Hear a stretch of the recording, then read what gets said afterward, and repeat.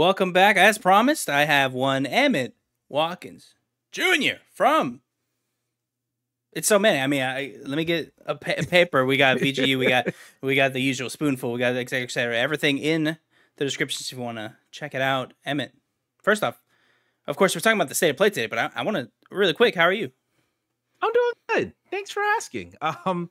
I don't know, just starting the year off, trying to get all my vacations and plans for the whole year set up. It's looking like it's gonna be a fun year, a busy fucking year, but you know, a lot of interesting things that are coming up. So I'm excited about it. Yeah, same. I already have plans for things. I'm going to Atlanta soon for a Beetlejuice play.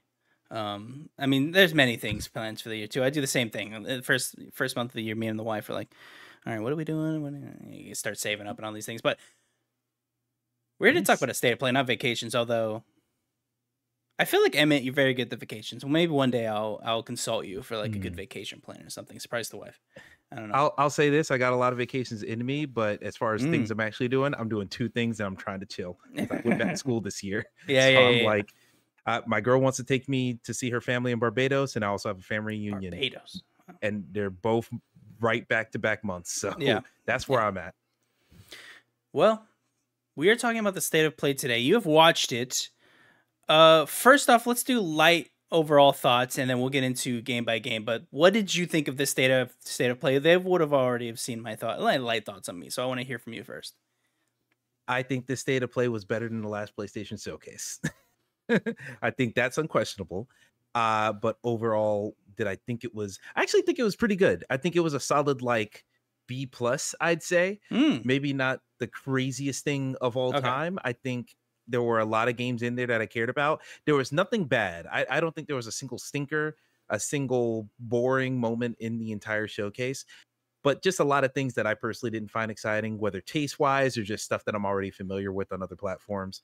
But overall, a very good show. Maybe not, you know, God tier, but very, very good. To kind of reiterate what I said, I enjoyed this actually quite a bit, and I didn't say that, but I do actually think I agree. The last showcase on here, I said it as well. It pretty much missed for me. I thought it was actually pretty bad. And then this state of play, I think, is near a showcase worthy in what we're talking about in terms of quality and thing. I actually think they nailed this. And although the state of plays, usually how I describe them is just peaks and valleys, you really don't know what you're getting. You might get a good one. You might get contractually obligated state of play where it's clearly that they needed to do this via contract of some, you know, and it doesn't really look great. But and this one, it actually looks good. Ignoring the fact that we still don't know really what PlayStation is doing this year. I think that is a huge negative of the show. We still have no idea. They didn't tell us anything. They didn't hint at anything. We still don't know if they're even releasing a game this year, technically. So that is one negative. And I'm not counting ports. I know maybe someone's right there. It's like, well, yeah, Until Dawn. I was about to say, I got a rebuttal to that. Go ahead. I think besides the Until Dawns and the very obvious ports, I think this year, it seems pretty clear that this year PlayStation is just leaning on their partners. It is all they're really hammering home Final Fantasy. Yeah, you'll be able to play it on PC one day, but it is a PlayStation exclusive. Stellar Blade is a PlayStation exclusive. You know, these types of games is what they're banking on. I think this year was supposed to be their big games of service year. And so that didn't work. From the last showcase, the PlayStation showcase where it was all about the live service things, I think they looked at it in their heads as the next God of War, the next Last of Us, whatever. And we clearly didn't take it as that. So now we get to this year, and that's all they had in the chamber. Now they're going to have to lean on their partners and say, hey, Rise of Ronin is your big PlayStation exclusive. I'm glad you actually bring that up because I do feel that way. It does feel like they are like trying to almost be like, this is your PlayStation Studios title. Oh, you know, of course, not made by PlayStation, but this is kind of what you would expect, right? Rise of Ronin kind of looks like something we'd release. So, like hopefully that kind of keeps people's attention away from this year because I do think, I think a good chance is we probably don't get a first party release this year, and it's all just, you know, your second parties, your third party relations like Square with Final Fantasy Rebirth, which is huge, but at the end of the day, you just paid to keep it on your platform. So, but again, I want to reiterate, State of Play, I actually think was very good, especially if you judge them against other State of Plays, because it really is just like, is this going to be good or not? Coin flip. Let's see. Let's see. Hopefully they can try and keep this cadence and maybe do less State of Plays and then try and keep around here, because there was a point where it was clear there was too many and they didn't know how really to curate them. But let's actually start with going game by game. That's kind of my favorite part of doing these. So they start off, I think, incredibly strongly with Stellar Blade. Now they technically start, I know everyone, they started with Helldivers. It felt like a commercial. I have nothing really to add to this game. It was clearly like, remember, Helldivers is coming soon. Please buy it. And I saw it and I was like, this looks awesome, but I don't know. I don't know if I'll like it or not.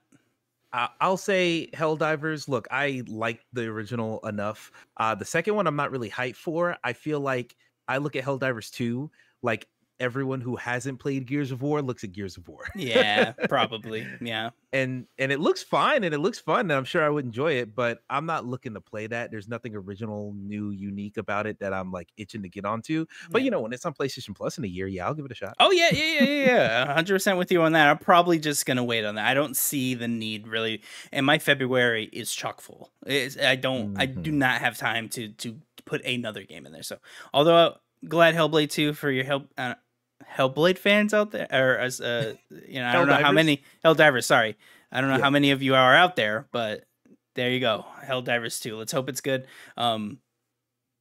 Moving on, Stellar Blade felt like it actually kicks off the show. This feels like okay, all right. Let's see what this is. And I don't know about you, I loved pretty much everything I saw, and they went very clear with how should we say, like showing off women's assets clearly throughout the entire trailer. Look at these boob physics, look at this ass. It was a lot of that. So much where I was like, okay, I get it. She's hot. Embarrassing it felt a little bit. I get it. She's hot.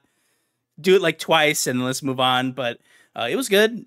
I loved it. It was. I was actually during my react. I don't know if you all agree with this, but I was like, wow, it really feels like you're making a stew and you're like, all right, a little bit of Nier, little bit of Devil May Cry, a little bit Bayonetta, a little bit, just kept adding little bits. Death Stranding 2, it's just like little bits of other games, and it seems like it culminated into this. Frankly, it looks amazing. I actually wasn't really excited for this, and this completely sold me. See, I was already here for it. I wasn't like completely sold, but I was very much so looking forward to more information. This is that information I was looking for. It looks like it's going to be a really good time, kind of Souls-likey, but also, more stylish action combat like a Devil May Cry or a Bayonetta. Yeah. The thing about it is a couple things where this demo, or however they want to call it, definitely gave me like, there's a certain like feeling or vibe from, actually, let me see, where's this developer based out of? Because I think that's going to answer the thing I'm trying to think of. I off the top of my head, I want to say Korea. Let me see. I'm Googling because it's Shift Up Corporation. Yes. I am looking up. I see it. Yeah, it might be a Korean. I want to the text. Yeah. I want to say it's a Korean-based studio. Yep, it is Seoul, Korea. Yeah. I thought so. There's a certain vibe I get from this game. Certain vibe I got from, what's that other game? What's the first-person shooter that looked very Titanfall-y, but it was like 2 hours long, and it was on Xbox Game Pass? Bright Memory. Oh, I thought you were gonna say Ghost Runner for some reason. No, Bright Memory Infinite. Yeah. I always get those mixed up. Yep, exactly. And there's another game that I actually like quite a bit as well, and I also like Bright Memory Infinite as well. There's a game called Ultra Age that has this vibe as well, where it feels very Unreal Engine tech demo-y. It does. Like, that's a good way of putting it. Yeah, it's like just shiny textures and really cool bombastic things. It's a game that looks really cool. I love games that look really cool, and it looks like it's going to be just as fun to match those cool visuals. I feel like I'm not going to care about any of these characters. I'm not going to care about any of the story. I feel like I'm not going to care about any of this, just because that's not what they're leading with. They're leading with these visuals. I am still sold on the game. I'm very excited to play it. I don't know if I'm going to pick it up day one. Less because the game doesn't look good, but more because I'm really trying to tighten my budget this year. So you really got to be toppest of the tier if I'm gonna spend money on you day one. But yeah, Stellar Blade, it looks really good. I am very, very much so itching to play it, but it definitely hit me. I'm like, man, this has like a little generic like stank on it, but I fuck with that. Wow. I fuck with that a lot of time. I So will it's all I will good. have to say I definitely don't feel generic. I do understand where you are coming from though. It does kind of feel like they really did kind of like look at the face. Look at the Mhm. face. Isn't this good looking? Look at Keep it. these And they pores. just kept like look at it and like it's like hitting your face. Exactly. I got it. I do think if we talk about the literal trailer itself and the pacing, I think it was kind of wildly off. Although I dug what we were watching, I was like, "Who edited this?" Like, no offense, but like this is kind of a mess if you really kind of look at it through like a piece that you're trying to tell people. I want to quickly read because I don't feel like they like really helped us along with like what the game actually is about. So I want to read a little bit of this blog post. Stellar Blade follows the journey of Eve, a warrior who descends from an off-world colony to defeat the Nightibas, humanity's enemy that suddenly emerged on Earth. The Nightibas appear to be attacking the human race at the will of a higher entity composed of Alpha and an Elder, but no one Near. really knows. Oh yeah, you're right. But no one really knows about their origin, which is a funny way of ending that sentence. Yeah. It's just near Automata again, but okay. It does really. I mean, if it was like, wow, this is really near. I also very much like that she's wearing this incredibly skin tight suit, and then just a tie, just a tie, a green plaid tie on top of all. Very, I don't know. None It's of the very other outfits K-pop. had this. Honestly, it is very K-pop. It's like let's put the girl in a tie because that's cute. I do want to say, if I may, if you're watching this, the PlayStation blog has a very funny picture um, from the actual trailer, and it almost looks like every character in the picture is from a different game, especially the guy on the right. It looks like he's like in a completely different universe, and this lady just walked up. So, The guy on the right looks like he's from Synced, the free-to-play shooter. Yeah, it looks very, very different. But I am excited for it. It does kind of feel like the game you'll play, you'll beat it and be like, that story was weird, but I had fun playing the game. So Indeed. that's really all I have to add, I guess. And of course, there's already digital deluxes with. Oh, okay. I thought it was in-game currency. Oh no, there is in-game currency. So you'll be able to get cosmetics and all these things. It says SPXP. So I'm like, is that experience points that you're getting to just boost up your level, or Yeah, is there and in the class digital shop? I don't deluxe get at it. the bottom it says 5,000 gold in-game currency. So I imagine there's a store in this game, which awesome. It makes sense why she has so many different outfits because they're probably selling you half of them. She was almost in a different outfit in every scene. It felt like, so makes sense, I guess, why they want to show that off. But I can't wait for Celebrate. Hopefully it holds up. Hopefully it is what we saw. Hopefully it's stellar. April 26th, by the way, the date. Very soon. Very soon. Mm-hmm. Next, Yeah, I don't care about this technically. I did love Shadow as a kid. I gotta be honest. I did play a lot of Sonic games as a kid, but I have been completely gone from the series for a very, very long time. But they did show. I think the name for this is Sonic Cross Shadow Generations. And I'll read a little bit of the blog post so we kind of understand, because I was very confused on what the game even was. So today we unveiled Sonic Cross Shadow Generations, the upcoming Sonic the Hedgehog platformer delivering blistering platforming challenges at speeds only Sonic, blah, blah. It's a greatest hits playlist of iconic 2D and 3D Sonic levels from Sonic Generations, both remastered and expanded for PS5 and PS4. But that's not all. It also introduces a new, all new standalone campaign for Shadow the Hedgehog, making this the definitive blend of classic, modern, and Shadow gameplay. So it looks like you're getting Sonic Generations and then also a Shadow campaign, but maybe you won't be able to play a Shadow in the other stuff. Because I thought at first you'd be like, oh, you'll be able to play a Shadow during the Generations level, but it looks like it's just a campaign that's stitched on top of this game called Sonic Generations.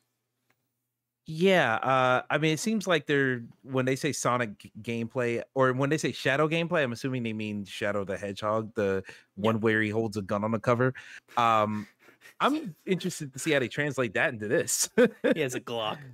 Yeah. Oh my Yeah, god. me too. I don't know. I assume this is. I mean, Sonic fans seem to like eat everything up, so I imagine this is Wanted. I feel like we haven't had a shadow thing in a very long time, so it is cool to see this again. I did play that PS2 game with it when he's holding literally just a gun on the cover. Like it was very weird, but I did play that. So we'll have to see. I want to see if it tells us anything about the actual shadow story. It doesn't look like it does. So it looks like we just know it's a shadow story. Doesn't really tell us anything about the actual campaign of the game, but get excited, I guess. Yeah, I mean, I'll say I'm not too much of a Sonic fan. I know Generations is one of the good ones, and I have played a little bit of it. I'm a little bit disappointed that it's cool that this came as a surprise, but without warning, they took off the original Sonic Generations from all of the digital stores. And that was a game that was still getting play. It's Steam Deck verified. It was updated, remastered with 4K and high frame rate on the Xbox. So it was still a very popular game, it was still popular enough to be getting sales now. So the fact that they just like kind of snuck it out and gave it a remaster, it's cool. I'm sure this will be good, but it seems less necessary considering the preservation efforts with it already. But for Yeah. the sake of PlayStation, you couldn't have played it on a PlayStation until right now. So Yeah. there you go. Good point.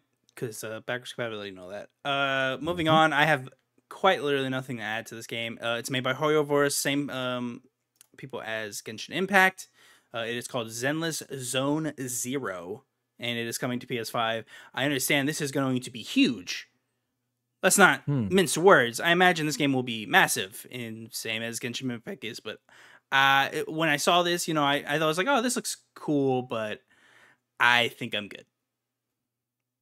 Yeah, I don't know if this is something I'm gonna care about. I'm trying to look through the blog post here.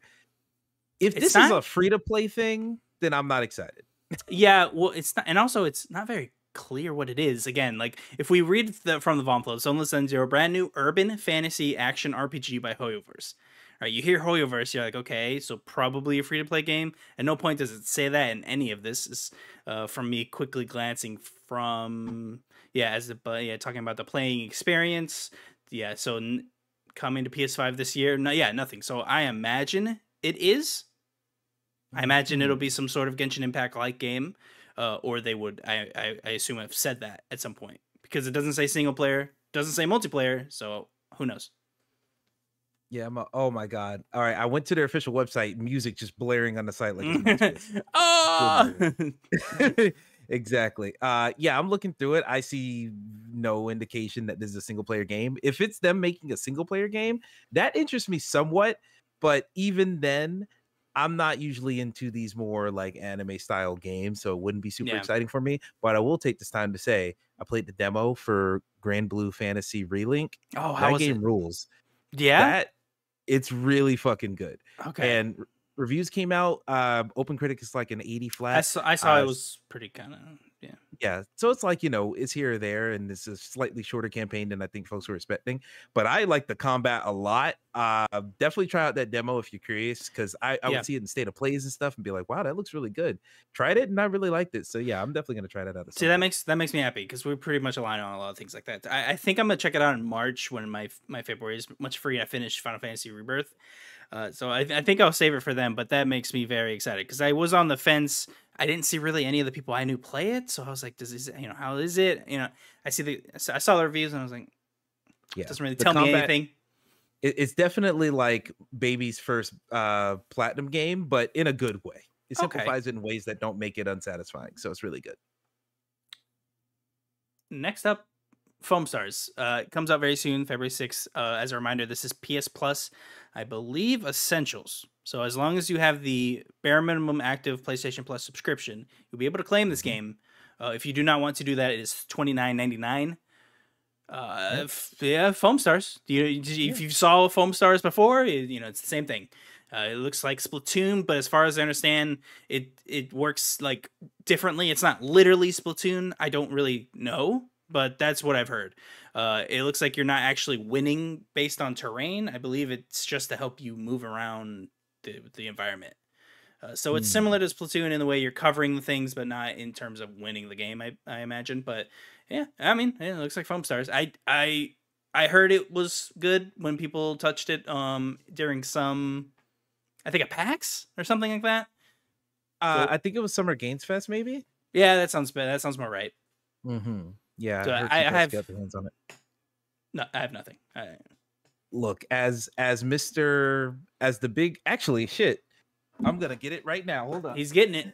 He's gonna get it. I don't know what he's about to grab. So let's No see one knows what what this is is. that. No one knows what this little guy No, is. no. This is one of the, or I guess the mascot from Knockout City. Oh my god! Wow, Knockout Yeah. City. Very obscure. I It understand. sure got knocked out. Yeah, for real. Yeah, this is a little I think birthday gift from Gabby, so I'm very happy about it. I bring that up to say this. I like all these weird multiplayer games that are super niche and aren't just your typical shooter or battle royale or whatever. I was a big champion of Knockout City, of course. Yes, I remember that well. Yep. And even like, too bad it's shutting down in a couple months, but Warhaven, I really like that game on Steam. Yeah, It runs yeah. great on Steam Deck. So yeah, I like these non-standard multiplayer games. I don't have faith that Foam Stars is going to be here this time next year, but I do want to try it out. It does look cool. I don't like that the AI generated the little avatars in the game. I don't love that at all because that news story went out a while ago, but it's such a small fraction of the game that I think I'm still going to try it out. It was the album cover art is AI generated in the game, right?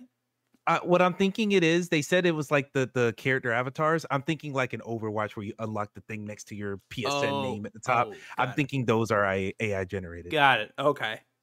Yes. So like, that it is what it is there. I don't love that, of course, but I want to try out Foam Stars. It looks cool. And I will just quickly give a shout out. Do you already have the PlayStation Plus lineup for February in the docket further down? Because I was going to mention it here. I don't since Foam believe Stars so. is part of it. Well, I can just quickly mention it real quick. Yeah, please. It was Steel Rising Foam Stars, right? Yeah, Foam Stars is the main one. Steel Rising, Souls-like PS5. Only the PS5 version you're getting on that one, but Steel Rising looks really good. Roller Drome. That's right. PS4 and PS5. That was Yep. I heard people loved that one. I never got around to it, so I'm definitely gonna give it a shot. Oh yeah, it's very good from what I played, but it's definitely one of those where if you want to progress, you got to actually get good at the game. You can't just play through it. So yeah, you got to unlock challenges in order to unlock levels. But it's good. Foam Stars looks like it's going to be, reasonably fun. So I'm definitely going to hop in and just try it out. February 6th.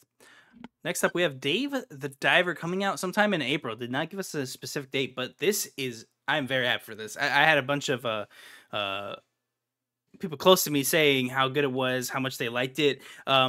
I originally didn't even know what the game was when people were expounding on it last year and saying like how much they loved it. But it sounds a lot like I played it on Xbox. Oh my god, Moonlighter.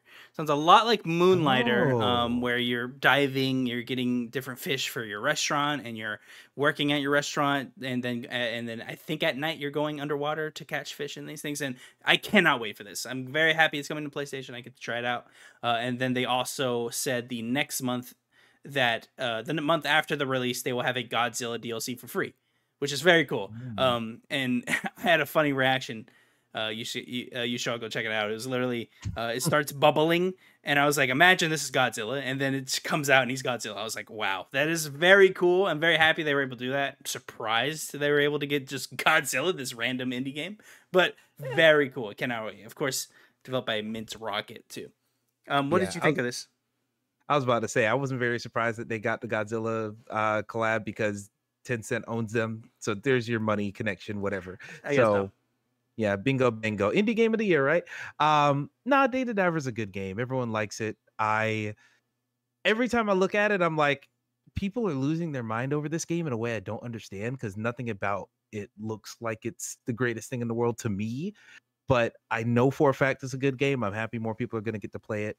It's just probably, and I'm not even a super big Godzilla person either. So it's like, all right, not me either. I think it's just cool. It is very interesting, but it's like, oh, another thing, another video game.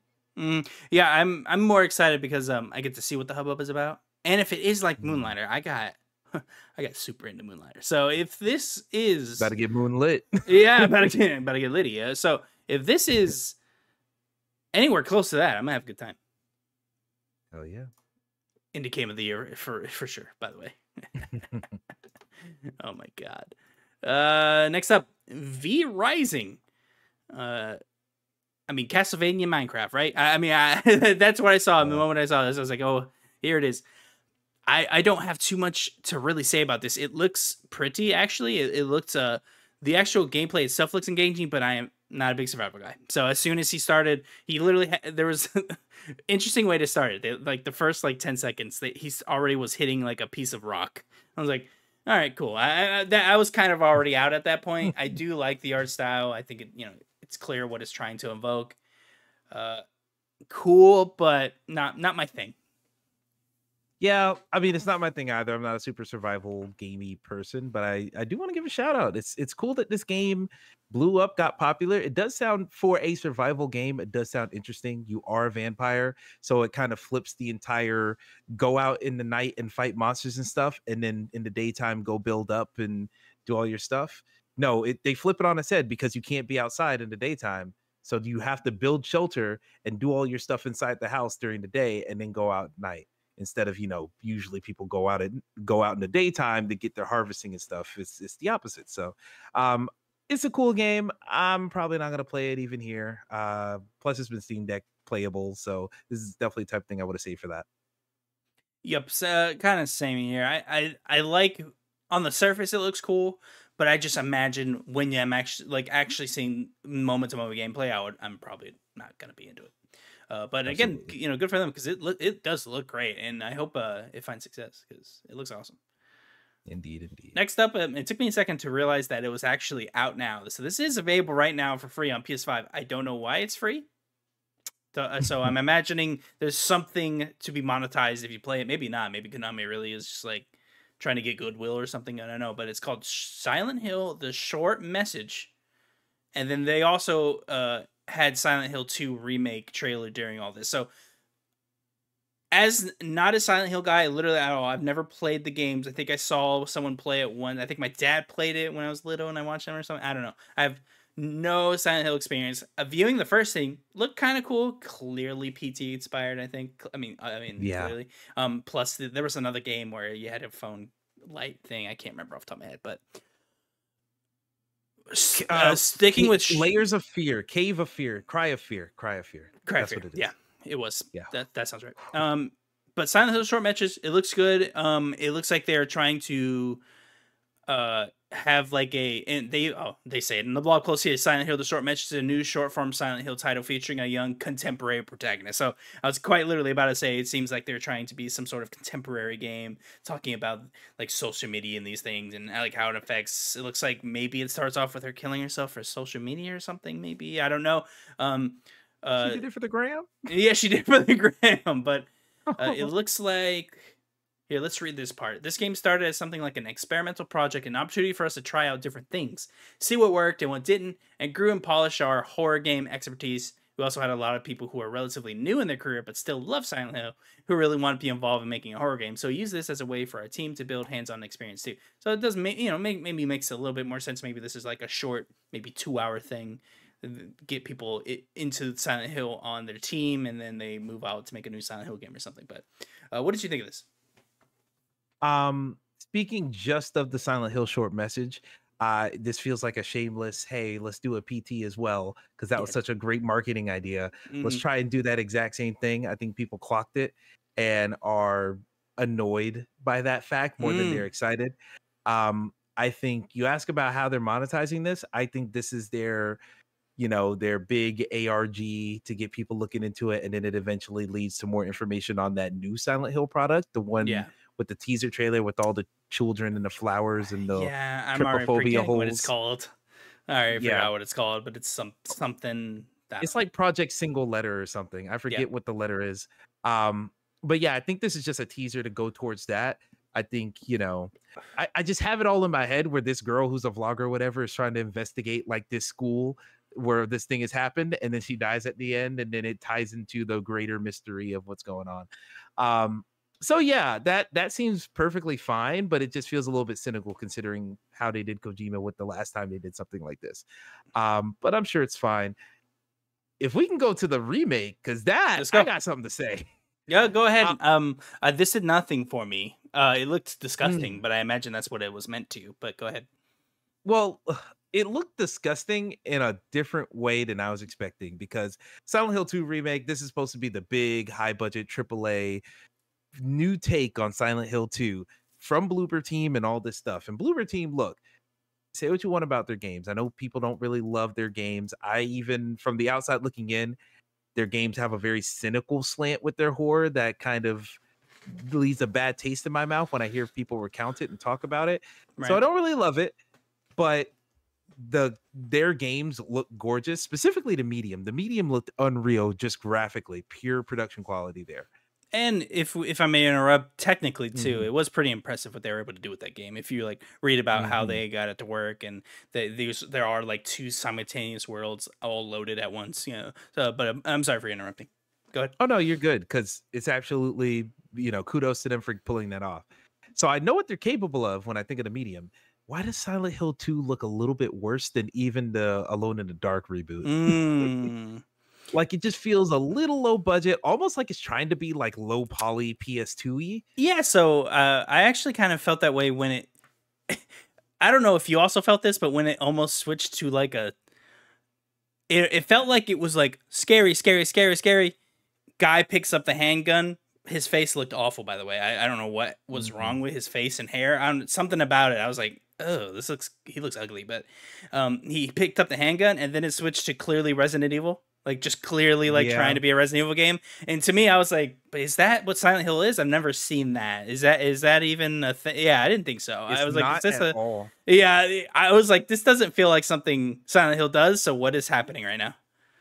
This is Silent Hill trying to chase the Resident Evil 4-ness of it. But Silent Mhm. Hill was never a franchise about the gunplay, about the action. You're never meant to feel powerful in these situations. And it looks like But you're fighting like 4 or 5 things in a room. Like, so you're yeah, fighting these things. and it just doesn't seem like it makes sense to me. And then also I'm looking at it and I'm like some of the quick time events just look I don't know if it's that this isn't gameplay or if the gameplay looks bad. Like it Mm. just looks stilted in weird ways. Like animations just look a little off. I just don't quite understand what to make of this. It just looks a little bleh to me. Mm. Maybe it'll come out and it'll be good, but in a world where all the Silent Hill fans have been absolutely shitting on Konami's treatment of this franchise in the last year with that like AI generated soap opera that you can watch on Twitch Oh, that they have Jesus that where you can Christ. earn a battle pass with a It's Trauma sticker. I Like can't imagine. I couldn't believe. I was like, I thought it was fake when I first saw it. I was like, that's not real. And it was real. absolutely. So I feel like we're already in a place with Silent Hill fans where they're hostile to anything that this new era of Konami is bringing forward. And this doesn't look so good that it's going to change their mind. It doesn't look like it's going to change their mind. Maybe if it comes out and the reviews are great, cool. But I feel like a lot of the reviewers are probably going to get on this are people with familiarity with the original game, and they're not going to like the new direction. I just Yeah. feel it coming. Yeah, I have to say, it does feel like Blooper Team did not have a big budget on this. It just feels that way, just looking at it. Again, maybe it comes out, looks radically different.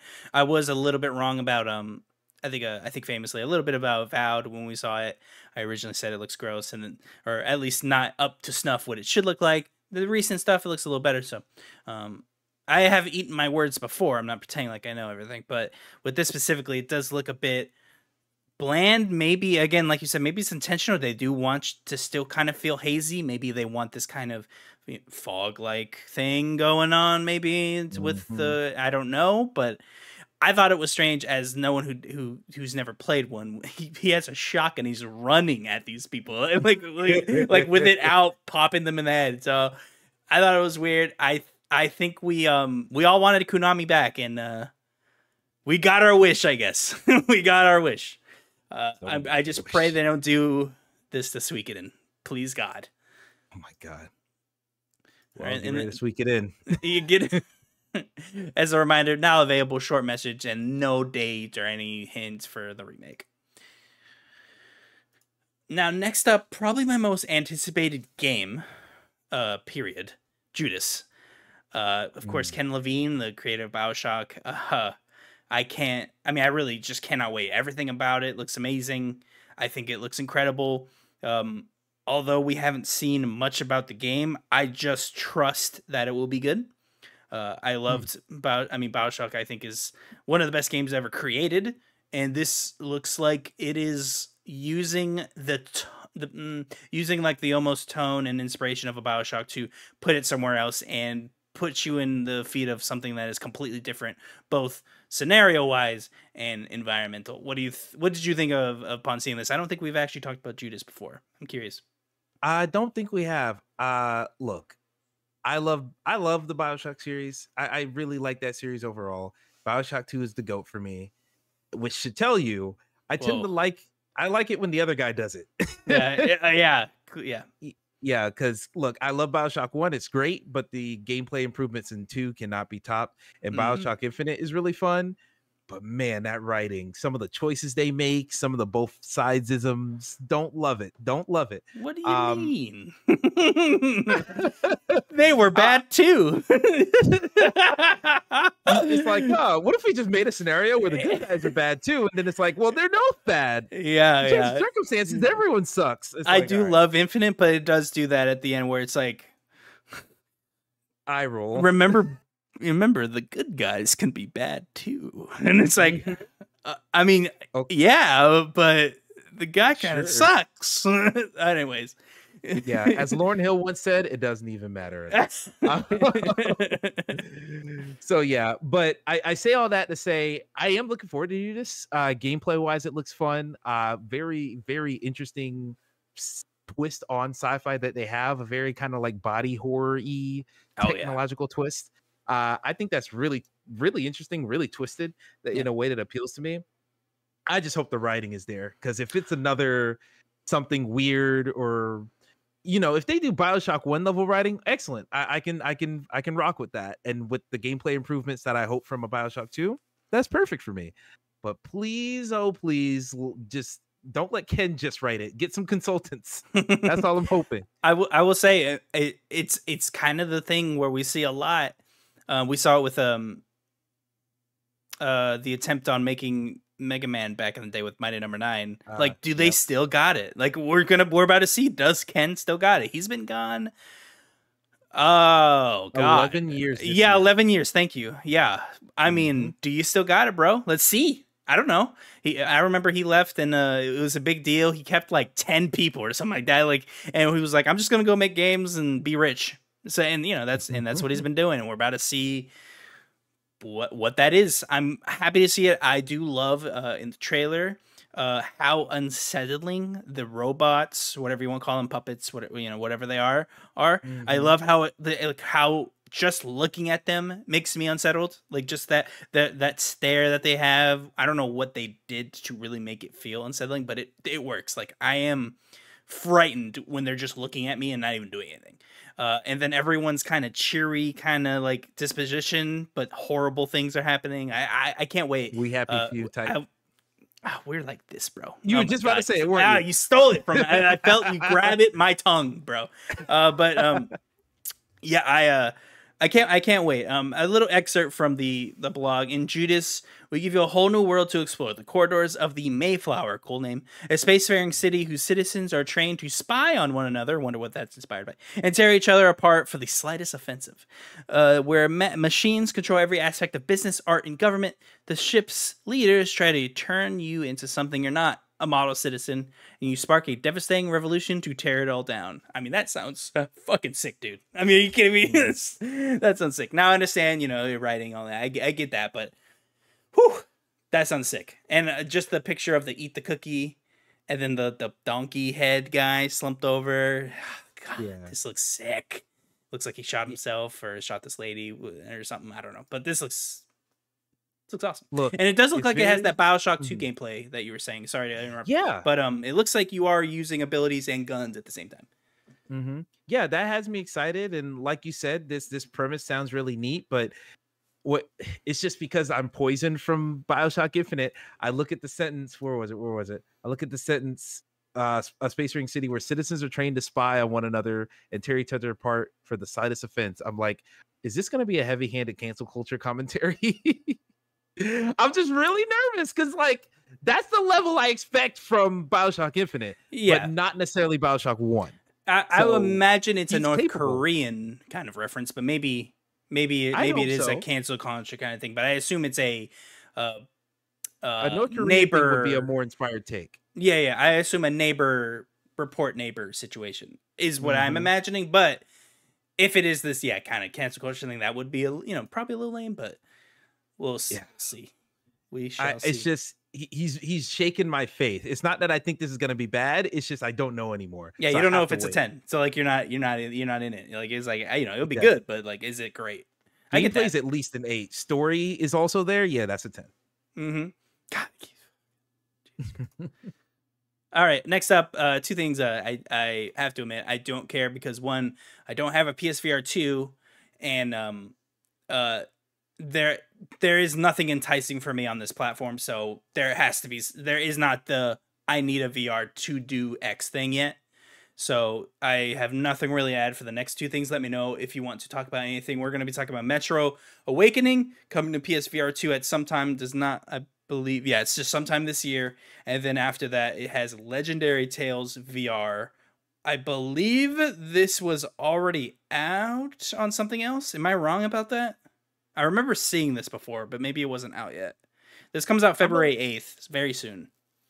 Yeah, I'm gonna look up Legendary Tales while I'm talking, but I'll say very quickly on Legendary Tales, it is on early access on Steam already. It's Okay, already that out there. I thought that was out. Yeah. It's been out for like 3 years. Okay.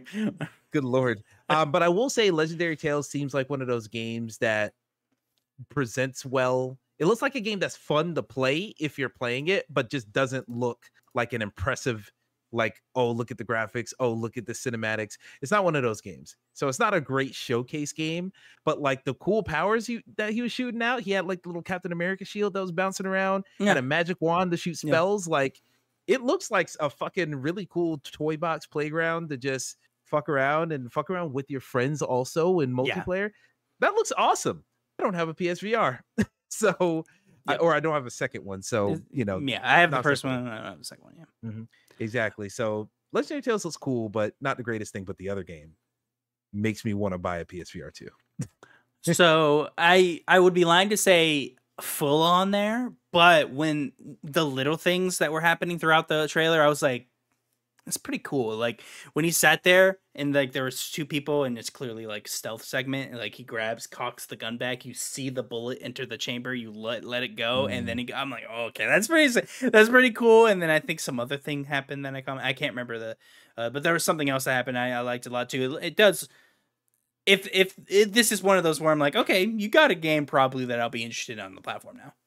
Yeah, like the Metro games, I love the Metro series. I've played 2.5 of them because I still need to finish Exodus, but they are known for atmosphere. They have worlds that you feel like you're in the muck, you're in the sand, you're in the irradiated air while playing those games. They're very immersive. So a VR version of that sounds like a match made in heaven. I want to play this very, very bad. Do I want to play this $500 bad? 560 or whatever it is because you got to buy the Yeah, game.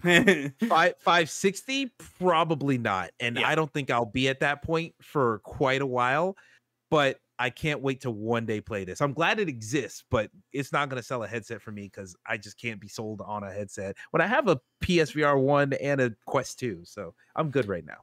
Yeah, yeah, and I have just no. I need something more than 1, 2, 3. Like there's probably up to like 3 games that I want to play.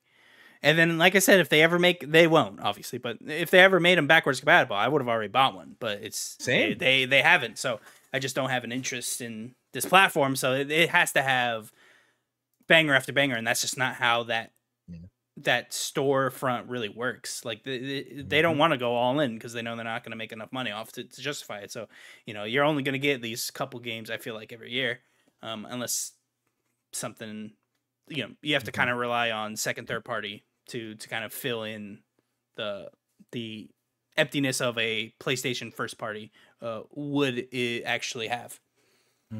I do want to ask a question real quick related to PSVR 2 just a little bit.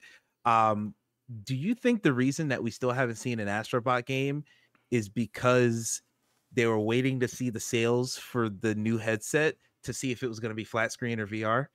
I think the reason we haven't seen an Astrobot game is a few things. Probably one, obviously because the team got heavily reduced, but Mm, because it's Team, I'm hopefully I'm getting this. It's Team Asobi now, but it yeah, was it originally was Japan PlayStation Studios. Japan. Then they Mhm, shuttered, and now they're like they're I think like they kept like 20% of them or something like that. So mhm. I think that probably fucked up a lot. And assumably it was only that team. Maybe who knows? Maybe they cut off a lot of them. Yeah, I don't know the they killed specifics of the that, whole but studio except for Team Asobi. Yeah. yeah. So maybe that messed them up a lot. I am kind of shocked we haven't seen anything because of how small the. Not, I mean, I guess it wasn't very small, but you know how light it felt like at the time the PlayStation game, because you know it came free with the system. It felt kind of like this little thing that you had fun with. I'm surprised we haven't gotten like a sequel to that or something. Mhm. So I wonder what they are doing. Maybe they did. Maybe they have some mock-up of a VR game they worked on and they saw the sales, and maybe they have the choice to be like, fuck that. Converted. Or Yeah. they're gonna do dual, which would take probably much longer to do, and Mm. have a Astrobot game, because I imagine the even though it was on every system, I imagine it did pretty well because that had a good opening. People probably knew it was free when they got the system, so they probably tried it out. I imagine it was popular, so that might say why they're taking so long, because they were maybe given the option of like, you know, if you want to make another one and the VR one, you know, we won't be mad. Or maybe they had the Mhm. option. I don't know how. Team Asobi doesn't feel like the studio who would be able to make a call like that, but maybe they've gotten respect, and we all know Sony likes their Japan teams a little better. You know, I mean, if let's they're be not gonna honest. respect Media Molecule, Not what's the yeah, other my family God, friendly game studio they have? yeah, And yeah, you might say Insomniac, but if we're being mm, honest, they're big boys. yeah. Adults are playing Spider-Man.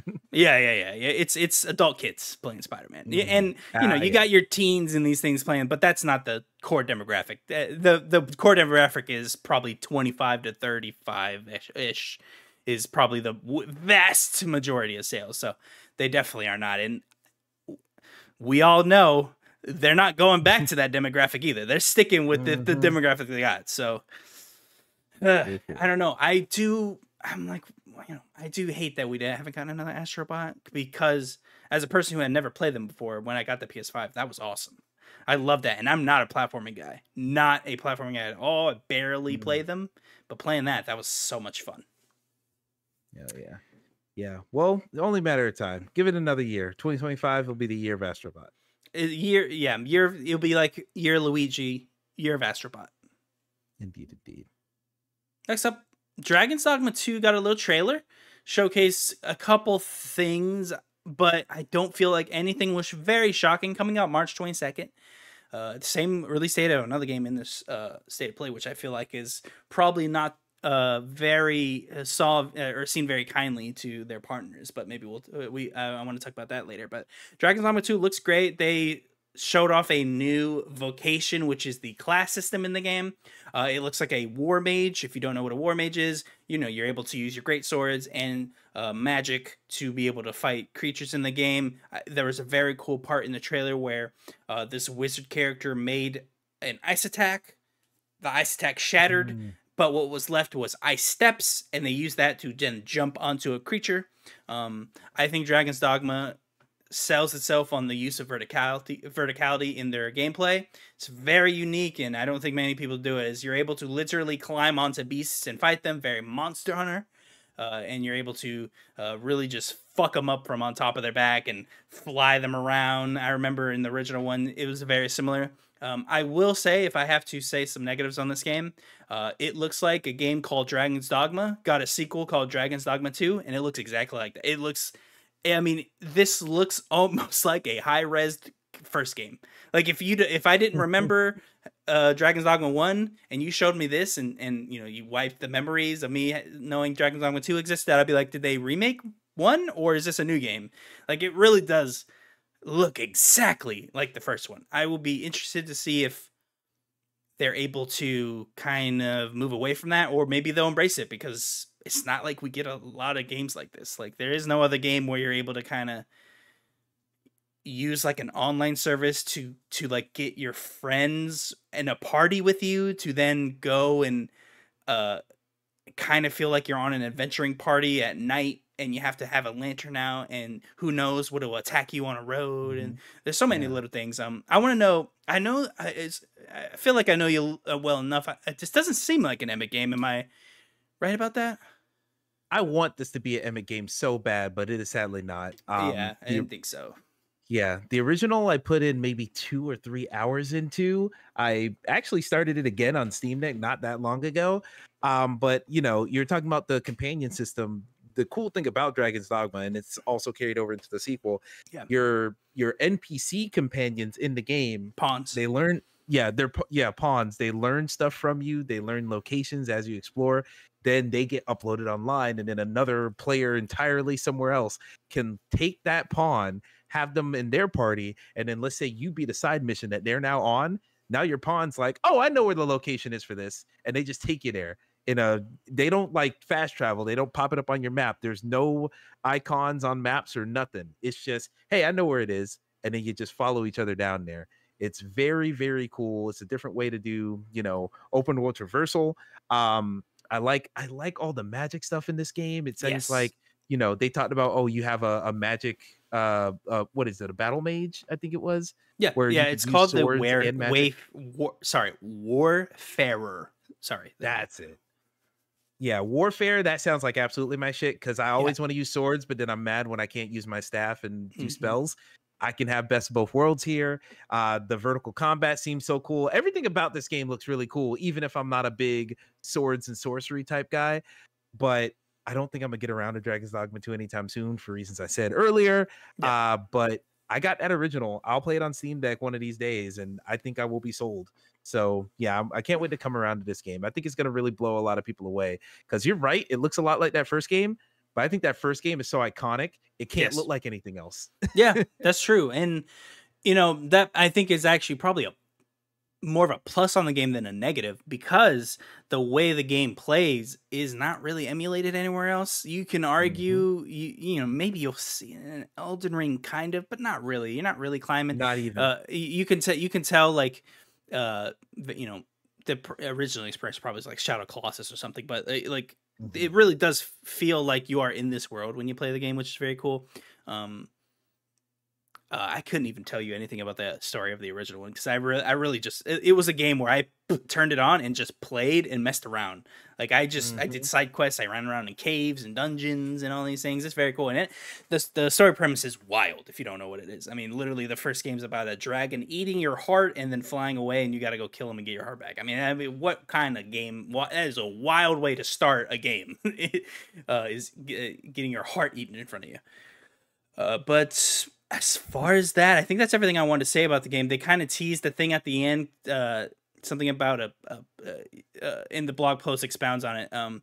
So Dragon's Plague is a contagious disease-like status that infects pawns under certain conditions.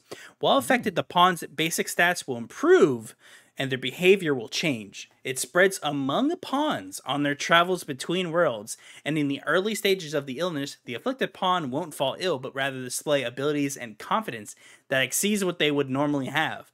In the later stages of the illness, however, the Dragon's Plague is said to result in devastating calamity. There is little information on Dragon's Plague in the world, and its veracity is questionable, nor is it clear what devastating calamity refers to. That's pretty sick. They're giving people AIDS and like spreading it around. Like that's kind of sick. That's pretty cool. It reminds me of the World of Warcraft blood plague thing they did. I mean, years ago now, but that's pretty sick. That's just like that weird thing that you don't know you like, but when someone comes up with you, you're like, yeah, that's pretty sick. That's that Japanese game shit. That's the Nier Automata type shit. I love that so much. It makes me want to play the game even more, to be honest. But for the same reasons I said earlier, I'll get around to it one of these days. Yeah. I will definitely be checking this out March 22nd. Hell yeah. Next up, we have a game that's coming out the same day, and I want to ask you after this. Or actually, no, I want to talk about it right now. You imagine if you're at both Capcom and if you're at Koei Tecmo, you're fucking pissed. You're like, you displayed our game next to another game with the same date. What the fuck are you doing? Like, I would be pretty mad. What do you think? Am I overreacting here? I think that is quite... I think I'd be pretty pissed if I was PR at either of these studios. I'd be calling Sony up like, dude, what are you doing? I know you can't foresee the future, but bro, you gotta like make sure that does not happen again. I think if anything, they probably should have at least spaced them out. Like start the showcase with Ronin, end the showcase with Dragon's Dogma, or just have several games in between so it's not so obvious. But at the same time, these games look different enough. They are very different, but like when we're talking about like the hype, you know, PR fucking loves that. Like, oh, well, we got this many impressions, but like when it's on the same day, I just feel like if I'm a PR guy out there, I'm like, dude, what? The same date on the same state of play? Like, I don't even think they'd be mad they share the same date. It's just that they're on the same viewing platform. Yeah. And it's like, because when you end it with a trailer, that's like the call to action. Now, instead of like for that second game, Rise of Ronin, instead of that date being now go buy this game on this day, it's now go make a choice. Yeah. Mm-hmm. It is no longer, just do the thing for us. It's now you got to think about the other thing that just happened on top of the thing we just showed you. So that's a little bit annoying. But I gotta be honest, if I'm voting between which one would I make the choice on, I think Rise of Ronin looks cool. I'm gonna stick with Wulong Fallen Dynasty, and I'm gonna pick up there you go. Okay. I would probably agree. Although I was not I must admit, and maybe I just did not pay attention enough. I did not see Rise of Ronin coming in the way of how the gameplay worked out. I just was not. I don't know. Maybe I was expecting a Sekiro, Ghost of Tsushima hybrid in maybe a more open world environment or something, but I was not expecting it almost feels like an old. I don't mean it as a derogatory. I mean it as a positive, but it feels like a PS2 game, ninja game, where you are running around in like a ninja town and killing people and stealing their weapons and using it. It's like I just was not expecting that from this. Were you seeing this coming? Yeah, I mean, they did say it was going to be open world. They were aiming for like an Assassin's Creed type of game. So, that was, Team Ninja's big swing at a game like that. So I kind of expect that. When you talk about, it feels like a PS2 game, are you thinking like a Legend of Kai type of game? Kind of, yeah. I'm not saying it feels like it. I just like it reminds me of what we would have played on a PS2, where I'm like, oh, I'm a ninja and I get to steal weapons and run around and stab people and stuff. But I will say it is very modernized. This looks great. I'm just saying, like, wow, this feels like I would have played a game like this on a PS2, which I love the PS2. So, see, I feel similarly. Well, but just without the PS2 reference, this game, it looks very fun. It looks like if I got this game, picked it up, I'd probably have a blast with it. But there's something about this game that just has that PS3 jank specifically, where it's just just animation, just like, I think it's because this game looks so close to something like a Ghost of Tsushima. Yeah. And we've seen how meticulously detailed that game is, where this game, honestly, in Team Ninja fashion, this has very flashy animations that like clip through things. You're not necessarily getting them reacting to the environments around. You're canceling animations very swiftly. It feels very video gamey. Even when he has like a flamethrower as a ninja and he's like blowing people up, it just looks very video gamey. And I fuck with that. And I actually respect that in a lot of ways. But it just doesn't look so quote unquote immersive, and it looks less impressive when presented right next to Dragon's Dogma 2 on the same date at that. So, to that I say, I talked about how Wulong is a game that I've liked. I liked a lot from last year. I want to go back and play some more of that. I think I would do that before I get onto this, because even some of the pop-in and some of these like open big field areas where you're riding your horse, it's like, it feels very like late PS3 generation, which I fuck with. I'm Mr. PS3, but I just got to call it how I see it. Yeah, I gotta say, when they opened it, it looked really sick with the samurai sword fight off. But when he kills him, it very much did not look like a scripted thing. It looked like this is the execution you'll do on human guys. Mm-hmm. You'll do this move and then that move, and then they'll go down. And it didn't look like the guy was really reacting well, and didn't look like very scripted in the way that you would imagine like a polished kind of swordman's fight like that was happening was. Absolutely. I have to expound on what you were saying earlier when he takes the flamethrower out. I have to agree. I'm like, when I saw the flamethrower, I was like, huh? No, no, no, no. I could have went without that. Did we Yeah. need that in the game? I would have preferred. Like I think the cool thing is him using the kind of musket weapon as a sword to like deflect and then back up and Yeah. then shoot. That's sick. But That the is sick. flamethrower, like that didn't Flamethrower look looked very. like it looked like a screenshot from like Dead Rising 3. Yeah, yeah, and it's like, and you'll be able to use it long range, similar to flamethrowers in the World War. I'm like, what? And it looks way too futuristic for where we are. Like it literally looks like it's about to shoot napalm 20 yards away. Like, Yeah. so It looks like the Leonardo da Vinci flight suit from Assassin's Creed 2. yeah, yeah. I think that's kind of Yeah, the way that 100% they're does, going and with it. But I think that's on purpose. Like, yeah, like you said, and mhm. I know you brought up Assassin's Creed. Was that referenced by them or someone? Maybe not by them, but I feel like there's an Assassin's Creed connection somewhere. Maybe it's a dev or something. But I also remember hearing the name Assassin's Creed linked to this and thinking like, oh, yeah, that makes sense. I will say quickly here, yeah. So it looked like it did kind of center around traversal, showing off the wingsuit, showing off the rope, clearly Sekiro inspired, like that kind of very quick hit, yoink, and traverse that way. I like the combat styles in these things. It looks like they really wanted to be like, look at the sword, and then they like quickly show you the spear and then quickly go away from it. I'm like, I wonder if you're hiding something there, or if you want to have some surprises later on in the game. I do think it kind of shows. I think this is a good example of what we mean when we say AA, AAA. Like I feel like this does not this is that when you see this and you look at a Ghost of Tsushima, you look at a Sekiro, you look at something that it would easily compare to. You kind of get it. You're like, oh yeah, that makes sense. Like it didn't look super great in a lot of places, but you still think it'll be a good game. I still think this is gonna be great, and I mean, I've long said there needs to be more AA games, specifically because of budgets and many other reasons. But I think it'll be good. Hopefully, it comes out working good. I mean, I love Team Ninja. I want them to me too, keep moving forward. Yeah, it looks good. Hopefully people don't think of this as just Ghost of Tsushima at home. But it looks good. I'm worried that is kind of the vibe that will be had when this launches. Like, I'll be curious to see if people are more or less excited after seeing the more in-depth trailer than they were prior, because I do feel like we all kind of thought this was going to be something else versus what we saw. Like, I mean, I really was surprised when the guy took a fucking flamethrower out. I was like, what? I thought this was going to be you got a sword, you're a samurai. Maybe you find other weapons, but like that was just, I don't know. That just surprised me, I guess. I mean, they already had, what was it, Like a Dragon Ishin earlier last year, where you had a sword or a gun and you could switch between the two or just use both at the same time. Right. So I think it's like that time period where it's like a, not quite Japanese Western, but definitely like we're late in that period of samurai, and now technology is advancing and things are happening. So I think it's a really unique setting. It's just, it feels very Assassin's Creed 2, but Japan. Which is cool, but we'll see if that's enough, if that's unique of enough slant for people come March. Yeah, and I don't mean it to be like, oh, it's unrealistic. It does say late 19th century Japan.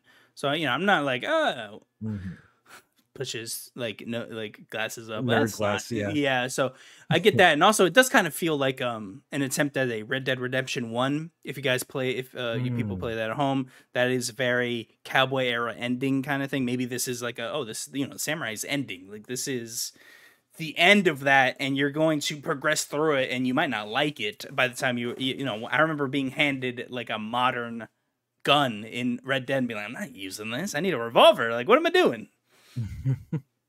Next up, I don't know about you, but this was like spoiled 7 different ways for me, so I knew this was coming. It doesn't change my opinion on this at all. Until Dawn will be an enhanced version of Until Dawn coming to PS5 and PC later this year. Clearly, so there's an Until Dawn product on the market whenever that movie comes out. Interesting that it's so soon. You would think you'd hold this, but it's here now. I gotta say, it's cool. I don't really I don't know why this exists. I don't know why it's being released right now. I mean, everything about this is a question mark to me. Until Dawn's a great game. It can be played on a PS5 right now. You can go buy it on PS4, play it right at now. high frame rates. At high frame rates too. So I mean, I will say the trailer looks good, but why would I don't know why would I replay Until Dawn? I feel like although Until Dawn's like, to make this decision, blah blah. I liked having my one playthrough and then piecing out. Like I don't think Until Dawn really had the thing where you really want to replay it unless you're a trophy hunter or you really do want to see a specific decision and how it ramifications later in the story. But I don't know. Maybe I'm a little too down on it, but I'm not excited for this at all. I don't know why it's being released now. I mean, literally everything about it is a question mark to me. Let's see. So it says news on this is coming later this year. I could see this. I feel like this is an obvious October game. It makes sense to come out in October. Yeah. Also, I feel like at this point, PlayStation is just they're just going to re-release any game that recently got movie rights. This just got movie rights a couple weeks ago. Yep. 1 + 1 = 2 on that. And also I feel like this is an opportunity for them to bring this more in line with the PlayStation House style. Looking through the blog post, let's see. There's this little paragraph right here, incorporating a third-person camera and adding contextual character movement animations. The game now allows the player to really feel the experience of that frightful night. I think this is them doing the third-person cinematic game with this, because this was one of those like Resident Evil type cameras in the corner and people walk around the environment. Now it's going to be closer to your God of War, closer to your Uncharted, closer to all those games.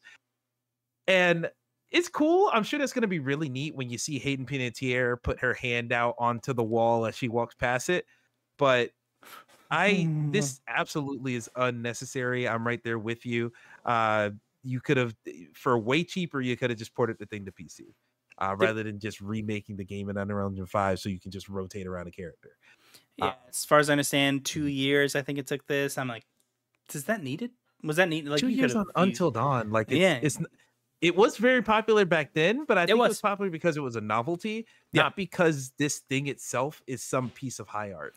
Yeah, and to piggyback on your novelty, I think if you weren't around then or you maybe forgot, it was kind of a novelty, and it was like, it was kind of that time where it's like we're playing movies and we're taking ourselves seriously, and for some reason we like linked serious to movies and then tried to make games about a movie that you could play, but it was still a movie. So I'm not trying to say like this shouldn't exist or anything, but it's just, but why? Like the timing's weird. It took 2 years to do this. You could have used this money, I feel like somewhere else. The tools could have been used somewhere else. It's just strange. And again, let's not forget, you could have still played this on your PS4. Let's pick out the PS3 catalog.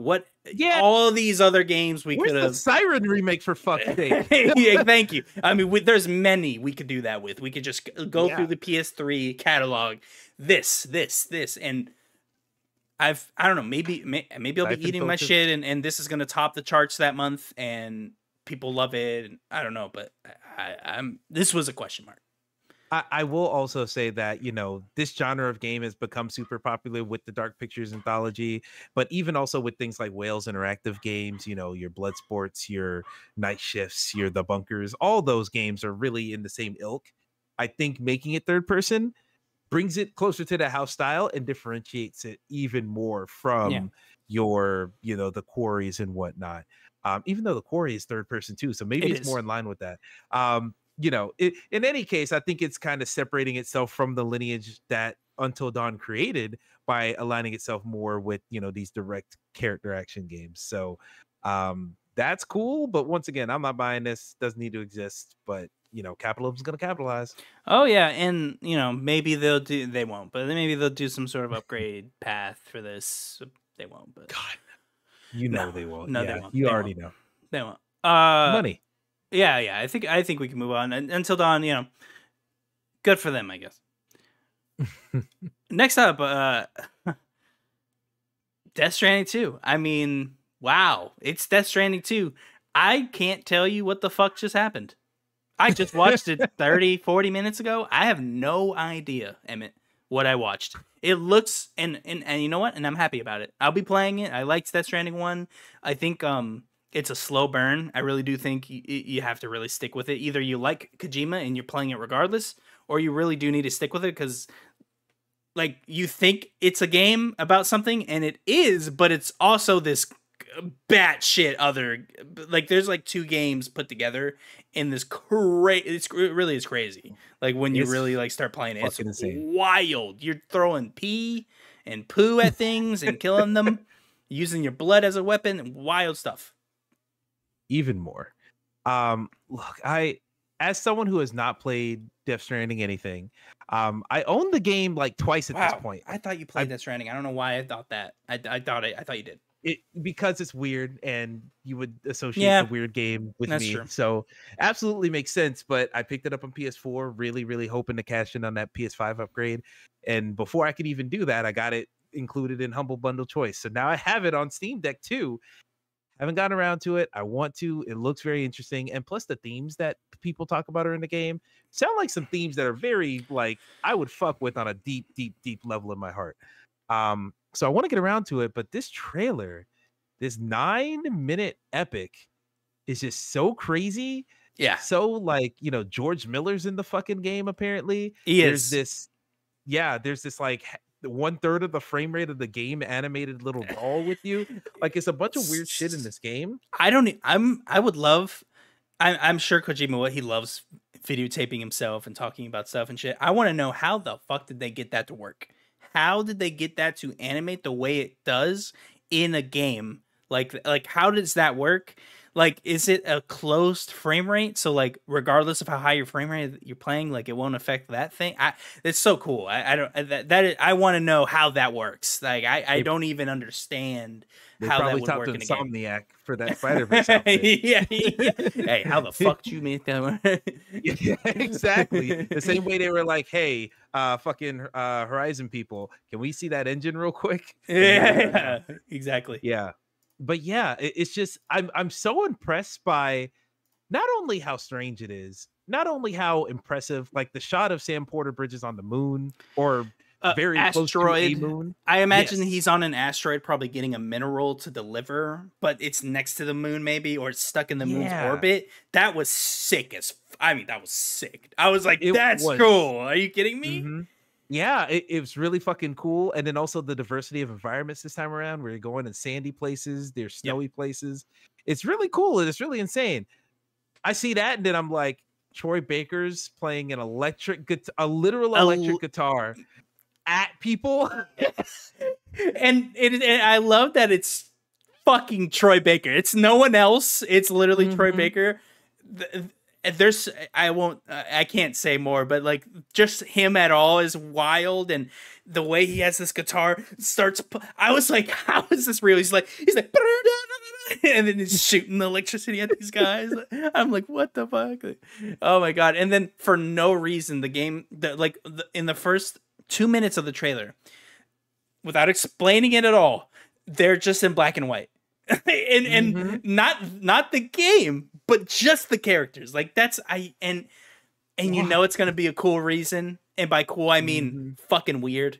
And Emmett, I just gotta ask, please, should we have connected? Should we have? I don't know, man. I don't know. I'm seeing this, I'm like, oh shit, what happened? But no, we're always gonna ask more questions if there's a sequel to be made. Of course. But and also the weird hands she had on her, fragile. Oh, I think that's the tightest shit. So cool. It just hit the scene where she does the shh, and it's like it's so cool. I got the trailer up, rewatching it while we talk, and the same thing just happened. And this finger snap to light the cigarette. Like there's so many cool shit. There's so much cool shit in Kojima games where I'm like, man, I want to play this. You're saying I got to sit here for 45 hours? It's like if you read. It's like you read the notes app on his phone, and it's just cool shit that have nothing to do with each other, and he just made a game about it. Like he's like, oh, wouldn't it be cool if you had hands on a suit, but it wasn't real hands, but you could control it, and it's just in the game. Never going to be talked about, but it's a thing she has. Like it's so cool. And then I'm at the part with the doll. I am intrigued by this. I really would love to know how this is. I mean, maybe it's simple and I'm just dumb, but that looks like something that would be incredibly hard to do, especially when you can mess with frame rate. So I'm really like fascinated with what it is. It does look like it is Death Stranding again, where you are delivering, but also you could see weapons. So maybe there's more combat because it looks like you're starting the game maybe with guns. So maybe you're already fighting stuff. I don't know. Okay. Sam Porter Blicky. I like it. Yeah. But yeah, this one looks interesting, just like the first one looked interesting.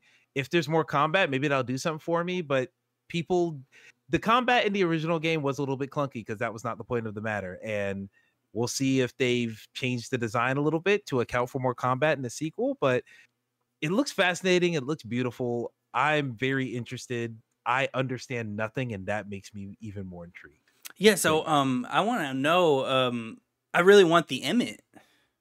Like I want you to play Death Stranding 1. Like I want to know like what you think about that game.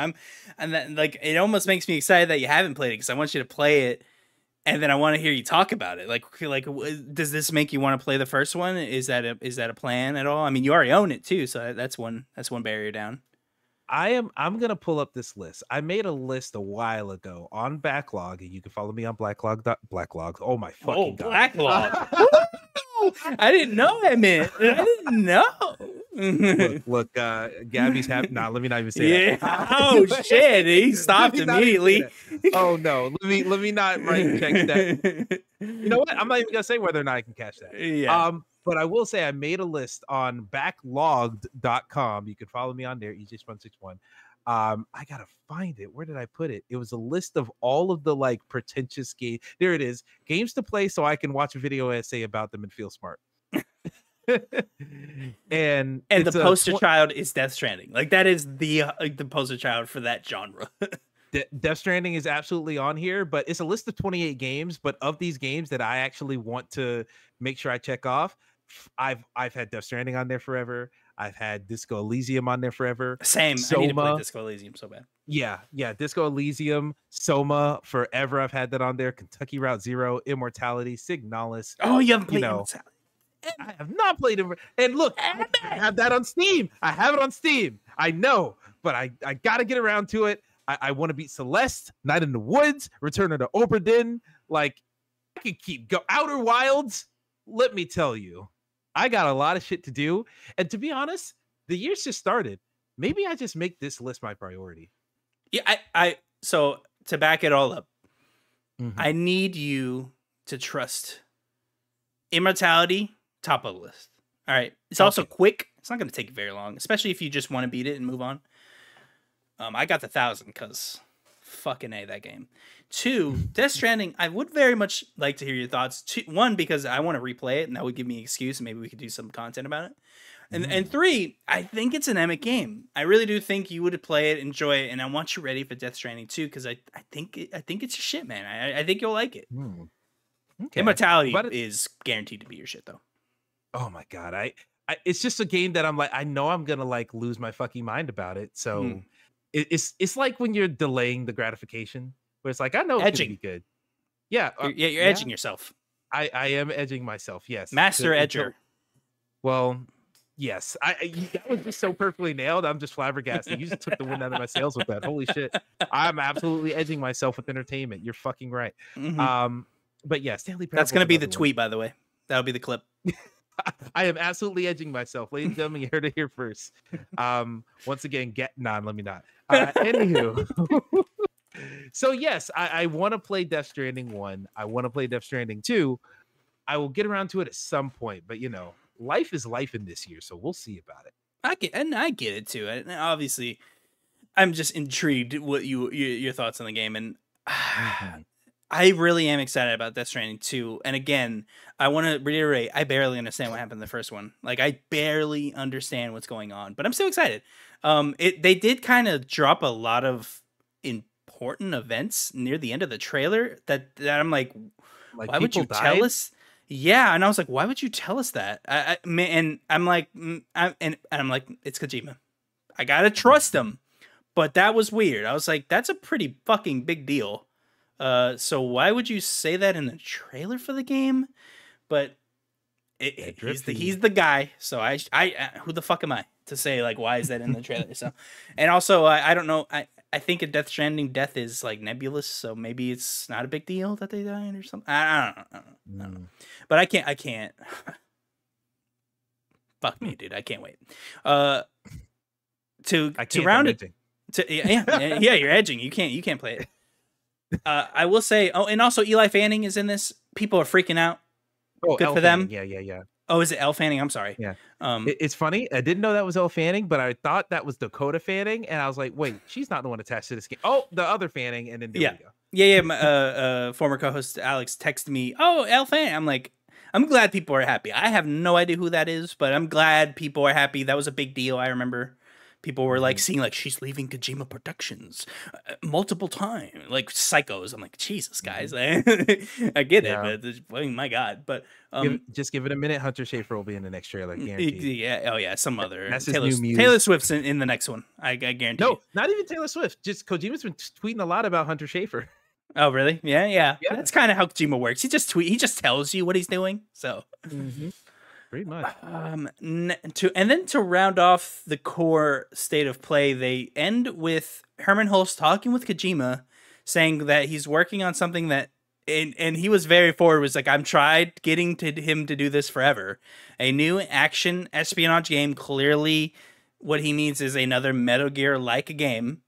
And he announced it on the state of play, very unlike, I think, recent PlayStation, I would add.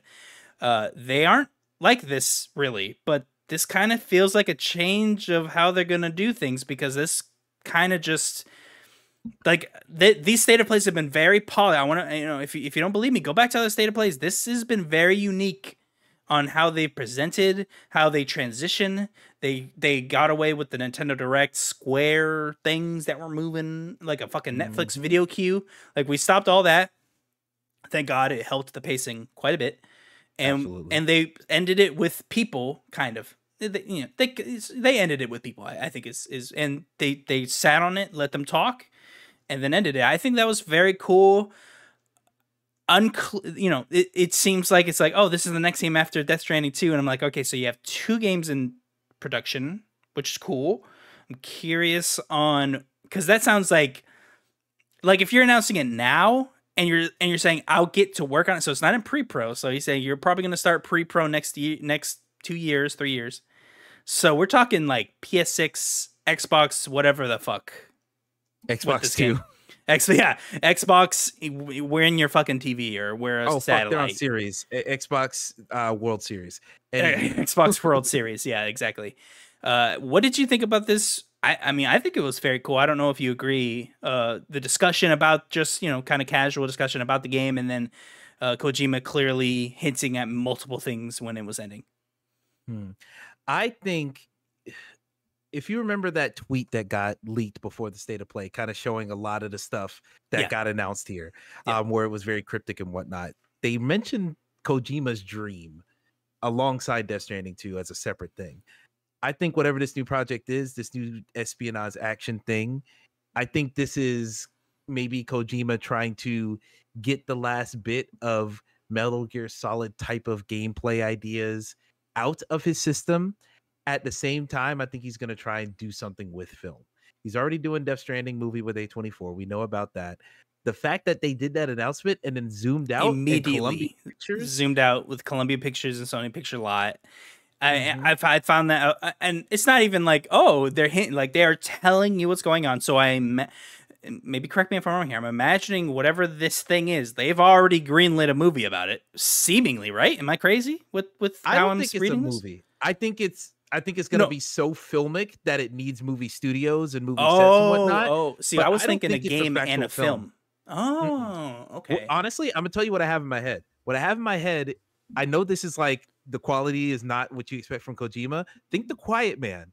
If you remember The Quiet Man, live action cutscenes, yeah, and then they tried to have such high graphical fidelity that when it swapped into gameplay, it would kind of be seamless, right? Seamless, yeah. I think we're at that level to where if you tried to do that and you made the game and the film with the intention of swapping between both of those, I mean, Alan Wake 2 just did it. Bro, man. Yeah, I think Kojima's trying to do some shit like that. I think this might be I'm not saying he literally played Alan Wake 2 and said I'm gonna do that. No, But I yeah. feel like he might have had things in his head and he played Alan Wake 2 and was like, maybe that idea is possible. Yeah. And so I think this is going to be him combining his love of film and his love of games in a way more direct way than he's ever been able to do before. But it won't come out, like you said, for another. Yeah, no, we're talking about what some of us may die before this comes out. Let's be honest. And it's me. Absolutely. And it's me. Let's be real. I might have a child when this game's out. You know, that's actually a strong point.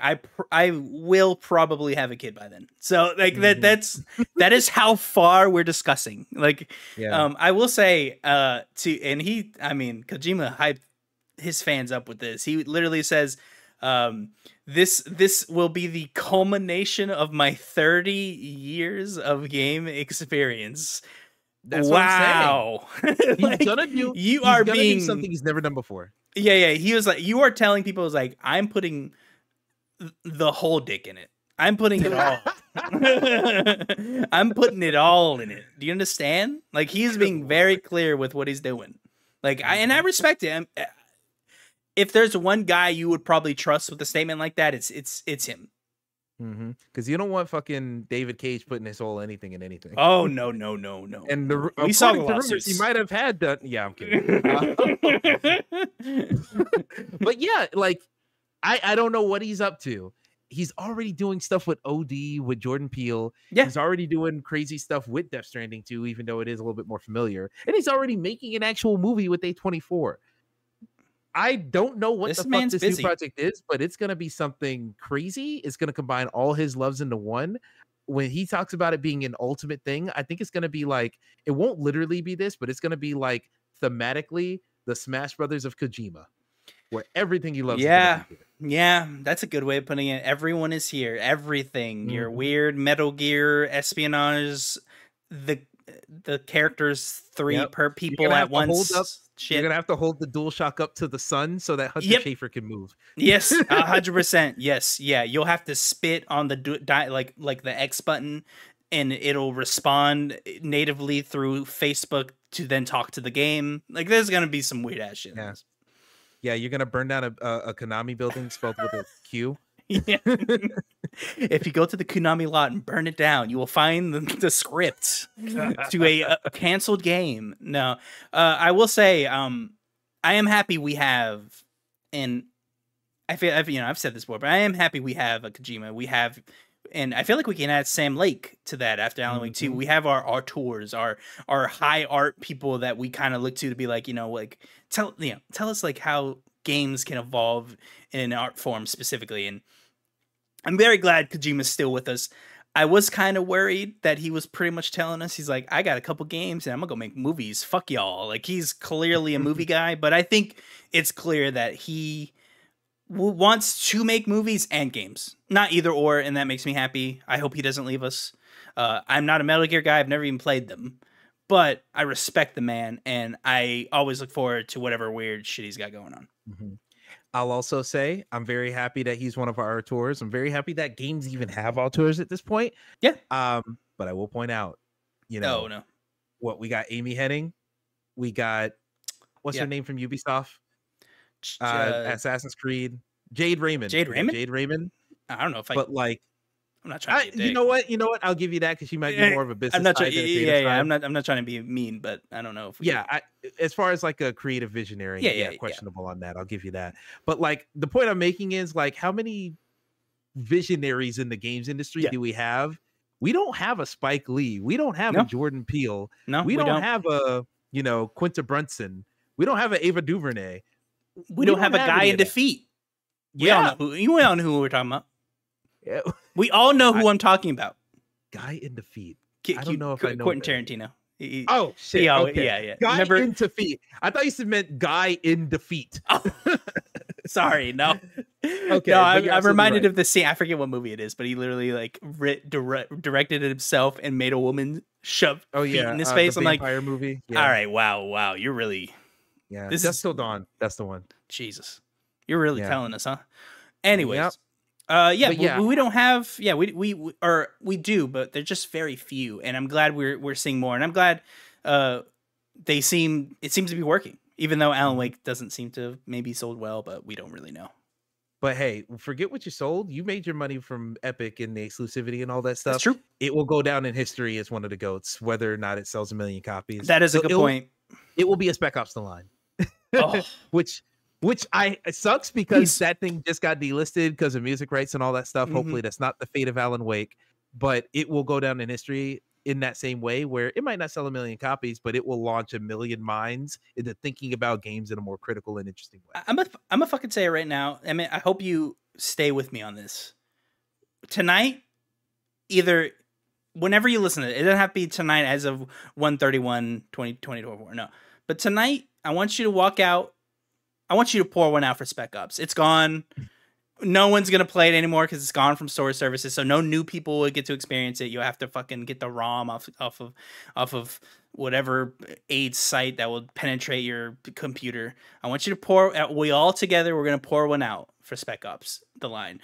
We never got another one. We never got a spiritual successor. Really, we never really saw anything from that, and it's sad. You know, it makes me sad. It is sad, but also what would a sequel? Oh, well, actually, I don't mean a sequel. Spiritual successor. Yeah, I misspoke. Exactly. I misspoke. No, you said spiritual successor. That's absolutely what we should have got. You're absolutely yes. Yeah. I don't want a Spec Ops 2. It wouldn't make any fucking sense. I want who got inspired. You know, like let's use that somewhere else. But I digress. Emmett, what did you think of the whole state of play as we kind of close it out very quickly? I will say they did announce at the end of this that in a week we will be getting a Final Fantasy VII Rebirth state of play. I don't know why there's a whole state of play to the game. That makes me like, do I want to watch that? I'm gonna play the game, so I don't know. I might not watch that. I'm not sure. Maybe if there's demand that you guys are gonna watch it, maybe I will. But I'm not. I don't know why would I watch that. I'm gonna buy the game, so. I mean, I'm not gonna buy the game, but that's why I'm not watching it. Not because I hate it, but just not for me. Yeah, I gotta play the first one. I'll probably like it. I'm playing the first one right now for the first time. It's it barely holds up. I gotta be honest. Oh wait, you're playing the original Final Fantasy VII? Yeah. Okay, I am talking about the remake. I have not played the remake at all. You should, because I feel like you'd be into it. I think you would dig the combat system specifically, actually. Yeah, the game. I think I'd like it. I feel like I'm confident I'd like it. I just don't know if I'd be into the characters and story. That's the thing I'm like nervous about. No, probably not. Especially, did you play Final Fantasy VII? I haven't played a Final Fantasy game ever. The closest I've gotten is a couple hours of Stranger in Paradise and like the demo for Dissidia. That's all I've touched of that. No. We're backing this up. So your first Final Fantasy experience was PSP. Wait, so you played Smash Brothers but played none of the games? I played the demo for Dissidia a fuck ton. I didn't play the full game. So did I. We all did. Experience with that. Yes. Yeah. But my first actual Final Fantasy game, yeah, absolutely. It was Stranger Paradise. Stranger of Paradise. Fucking goddamn it. What do you expect from me? No. I'm not mad that it happened. I'm mad that I'm surprised. You understand what I mean? Like, I should not be. I should have been like, yeah, your first one would have been Stranger of Paradise. That makes sense. Fucking Indeed. Jesus Christ, damn it. But yeah, no, I'm for some reason they said it. They lied and said it was a remake. It's not. I mean, I guess it is a remake in a literal sense, but it's a completely different story. So I don't know what the fuck. Why didn't they just tell us that? If I was told, hey, don't play this, play Final Fantasy VII first, I would have done that. But that's not what you expect. So I'm playing Final Fantasy VII now to then play the remake, to then play Rebirth. I have played the remake before, but it's a full experience from start to finish, and we'll see if I enjoy Final Fantasy VII. My God, Final Fantasy VII's. I wish at some point it just got the slightest graphical increase, because it really is just fucking shapes walking around talking to each other, and it is hard to really get into it. That's why I'm really reading it. Like, I try not to. I'm reading the game and trying to focus on the dialogue, and it is great. Like, the writing's great, but Jesus, when Cloud walks up and he looks like two triangles taped with a fucking rectangle and this weird fucking prism as a head. Hard to get into it. Made in dreams. Made in dreams. Hashtag made in dreams. What did you think of this state of play? we kind of got light, heavy thoughts, but as we got game by game, did your opinion change at all? What did you think about this as we close out the show? Honestly, not too. I don't think my opinion changed too much. I came in saying, okay, it was about a B plus. I Yep. still think it's a B plus. I Right. might, if you push me, I might get A minus. You might get an A minus out of me. But when I look at stuff like Until Dawn being completely unnecessary, and then having reservations on the actual cool stuff like Judas, and then all the familiar things like the Dave the Divers and the V Risings, it's a lot of everything here is good. Everything in here is good to someone. But to Right. me, I'm only very excited for some of this stuff. And everything else didn't bore me, didn't disappoint me, but the maybe exception of that Silent Hill 2 remake gameplay, that looked a little fucking fucked. But, you know, good stuff overall, I think. There's a lot of good food to eat here, even if I'm not getting a plate at every single pot. Right. I think that's well said. I mean, if I have to really boil it down, I liked 7 out of the, 15 games? Something like that? That's good enough for me. I don't expect to like every game. I think your B plus A minus is actually pretty much where I am. I think this was good. I think this was an A minus if we compare it as a state of play to everything else. I think it's a B plus if we take it at face value and grade it as like a attempt at what it's trying to be. And I think they need to use this format going forward this way and not try to cram these down our throat. I think we need a showcase. I think we need to be told if there is a PlayStation this year or not, because I understand we have our third-party exclusives. I understand we have our second-party releases. We all know. I don't give a shit about that, though. I want to know, is there a PlayStation Studios title in my PlayStation this year? That's just...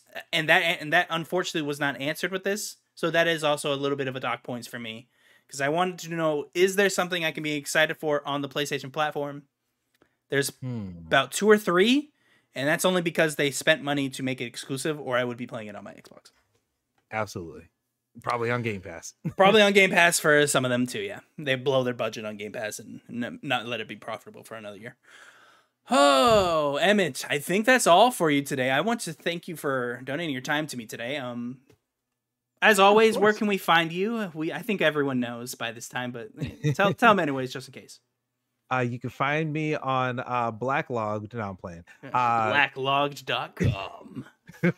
It really whips the horse's ass. Wait, that's what happened. Anyway, EJ Spun 61 on any place in the internet. EJ Spun 61 on Twitter, of course. EJ Spun 61 on Blue Sky, on Backlogged, on even Miniclip, or not Miniclip. What is it called? Mini Map, the other video game social media website that is a lot like Backlogged. Find me anywhere. I'm doing stuff. You can find me on Welcome to the Thing podcast. We're doing that pretty regularly, just about every other week on that one. Spoonful. Look, we're both busy with life. We'll get some more Spoonful. It's just taking us a minute, so we got you. Same thing with VGU.tv. We're coming back for Game of the Year stuff soon. Just give us a minute. I'm lifing a lot right now, so I'm gonna get back into it. But Welcome to the Thing. We just put out a new episode of that, so I was really happy with the episode too. It's very funny, so I got in a lot of good jokes and a lot of good discussions in general. So go ahead and check that out. Thank you so much, Emmett. Remember, you like, comment, subscribe, share. You know what to do on the YouTubes.